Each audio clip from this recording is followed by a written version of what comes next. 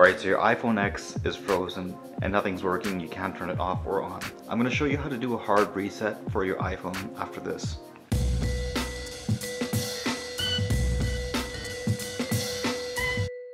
Hey, what's up guys, thank you for coming and hanging out with me. On this channel I do honest reviews and helpful tutorials just like this one.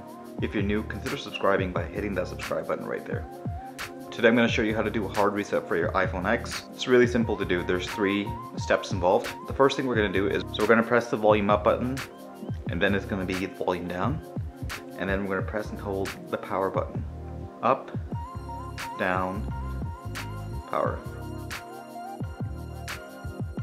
The Apple logo should appear, and there you go. So your phone should restart. While we're waiting for the restart, just leave a comment down below letting me know what you think about this tutorial, and make sure you subscribe so you don't miss out on any future content. And there you go. So your iPhone will then restart. Thank you for watching. I hope you find this tutorial helpful, and if you did, hit that like button. Thank you for watching. I'll catch you in the next one. Goodbye.